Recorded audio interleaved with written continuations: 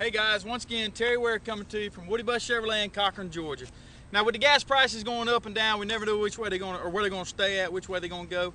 So a lot of people out there looking for the small pickup trucks that they can still use on an everyday basis, haul off trash, goods, anything like that. I got one that you might like. It's a 2005 Mazda B3000 with the V6.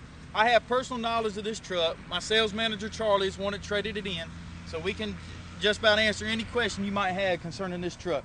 Start right here at the tires, light new tires, Goodyear Wranglers, 15-inch. Got the alloy wheels with the Mazda center cap there.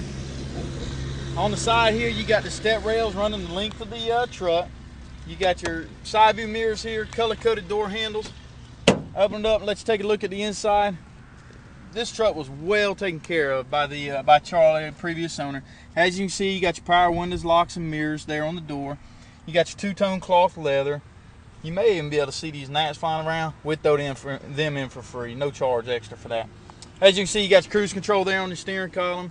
6-disc CD player, cold air conditioning. I was sitting in a few minutes ago, letting the air hit me in the face. The air was blown cold. As you can see, you got the carbonite there on the dash. You got your center console with your armrest. You also have a little storage compartment underneath there. One thing I like about this truck is it does have the back door that opens up. You got a flip down seat there in the middle, or in the rear, I'm sorry.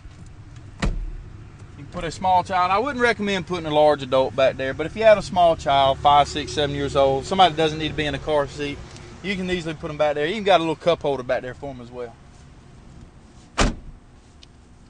Come around to the back here, the dual sport V6 emblem there. Open up the tailgate. It's already got a drop-in bed liner for you. That's one less thing you have to add to the truck. You throw your trash up in there, your scrap metal. Don't have to worry about damaging the bed of the truck. Come around to the passenger side.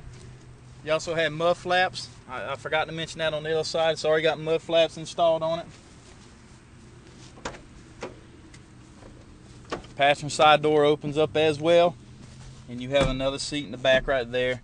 Little small container, little storage bin right there for anybody.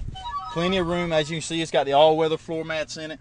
The carpet, I'll even lift it up underneath here. The carpet is in great shape. Charlie was non-smoker. His wife didn't smoke. The vehicle's never been smoked in, so it's been well taken care of. Finally, I open up the hood here and let you see the V6 engine in it.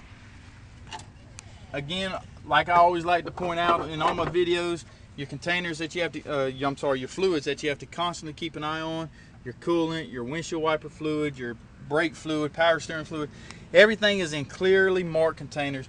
No more open up the lid and have to look down in there, stick your finger down in there. You can actually see everything. And as you can tell by how clean it is underneath, it was well taken care of.